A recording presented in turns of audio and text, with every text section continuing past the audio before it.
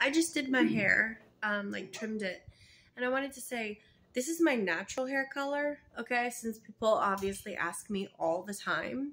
And my hair color kind of changed. Like as a little girl, I had kind of blondish hair, but I've always been auburn.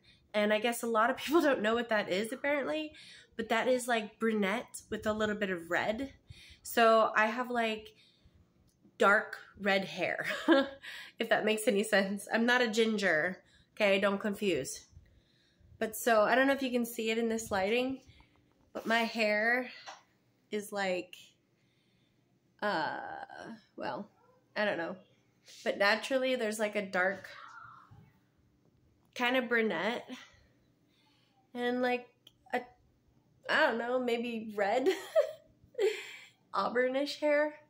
And my mom is, or naturally she was a strawberry blonde. So I kind of just have a mix of both my parents' hair color. I don't know. Really liking my hair right now, the way it feels, so yeah, anyways.